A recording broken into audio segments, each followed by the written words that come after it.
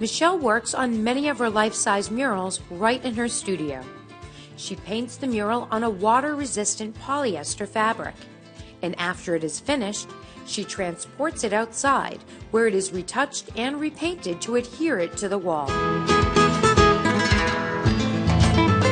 So Michelle, we're here in your studio with this enormous painting that's a work in progress. Yes. Can you tell me a little bit about it, where it's going? This portrait of a young boy who's of Mexican descent, and both of his parents are immigrants from Mexico. And what he represents is basically being first generation. He is a child of immigrants, like you, like myself, right? But he's also in a way the hope of the family. So the hands are actually his parents' hands. So this is his father's hand and his mother's, his mother's hands. For them, the reason why they're here and they made the sacrifice to come here was for their son. Right. And so, and in a way, it unites them. So this mural is going to be traveling, folded up, and traveling with me in June, and will be installed in his grandparents' one of his grandparents' walls, which is a public wall along in the community. Yeah, goosebumps. Not even kidding you, goosebumps. It's going to be such a wonderful addition, and it's certainly just, you know, it continues along your ability to bring communities together.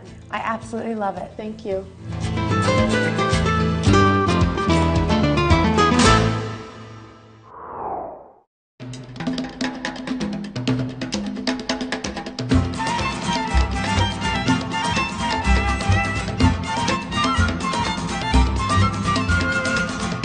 Michelle explains that to make a large-scale mural, it all starts with conceiving an image. Here, she works from a photograph, which is then altered using a software program like Photoshop. By this, exaggerated highlights and shadows are added to the image. Next, Michelle maps this image on a graph paper, where every inch of the image fits into a little square. Every square is assigned its own color and shade, depending on the overall image. This way, a huge image is broken down and painted in degrees. Well, actually, when you're doing large-scale work, there needs to be a plan. And right. So what I basically do in order to make the process easier, I either create a drawing or take a photograph, and then it's drawn and projected onto the actual polyester fiber. Okay. That this is what that is.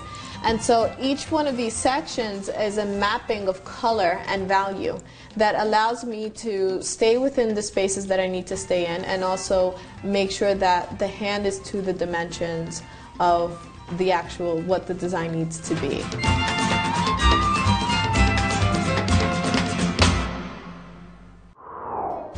After that, Michelle gave me a little lesson, making me a part of her fascinating mural project.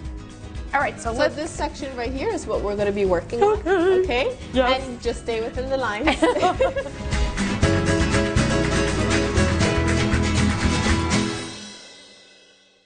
All right, we just finished the index finger. What do you think, Michelle? How did I do? I think you did a great job. You think? You stayed within the lines. I did. You blended the edges. I can do paint by number. Yes.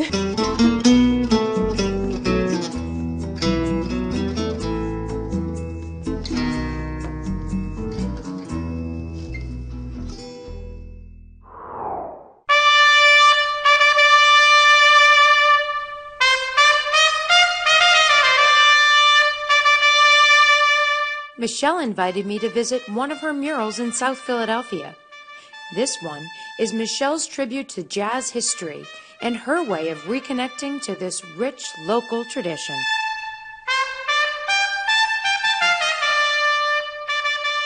So we're here at 12th and Fitzwater at one of your amazing murals. Now, what is this called? And tell me a little bit about the inspiration.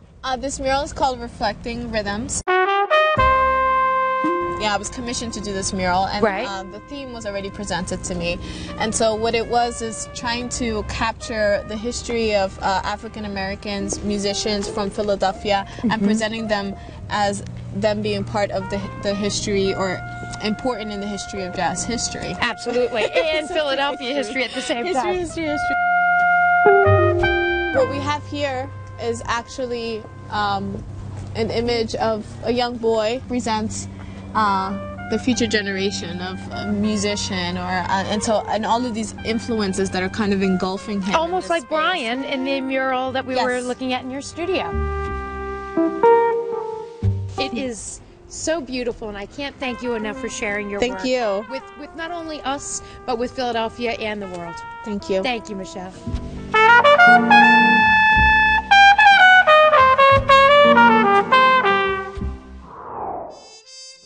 Michelle Ortiz is one powerful storyteller. Her murals are stories of freedom and empowerment. For some, her murals are almost a mirror, which reflects back to them their own history and traditions. In neighborhoods and communities plagued by poverty and gloom, Michelle's murals are a ray of light, bringing much-needed color, joy, and hope.